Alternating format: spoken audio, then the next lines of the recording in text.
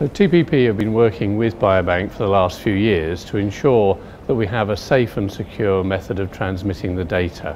We're very proud to support all the people who have donated both their time, their data and their DNA to make sure that the relevant records are transmitted. Only patients who have given their express permission will have their data transmitted by TPP, and only from practices that have agreed for that transmission to occur. So when those two things are put together, we will then enable the data to move from TPP System 1 into UK Biobank in an anonymised, secure manner.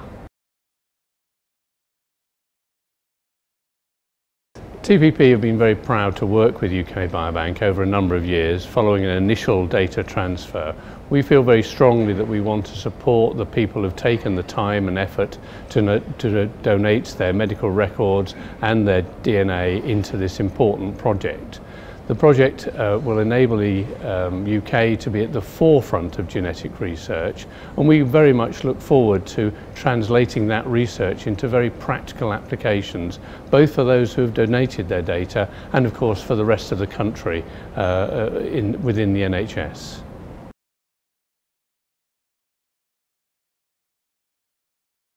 From the very outset, we felt it very important that the general practices are very comfortable with what is going on.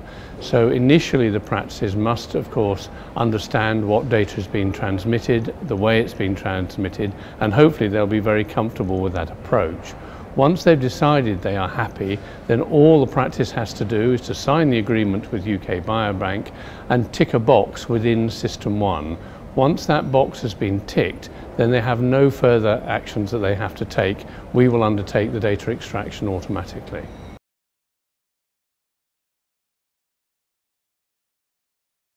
TPP, of course, has one of the largest databases of GP data in the world in System 1.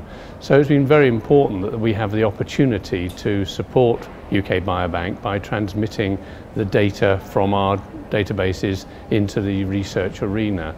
We can only do that, of course, with the consent of the data subject and, of course, the data controller. And the work we've been doing over the recent years is to ensure that that is absolutely watertight and everybody can be signed up and happy with the process so that the project can move forward very rapidly.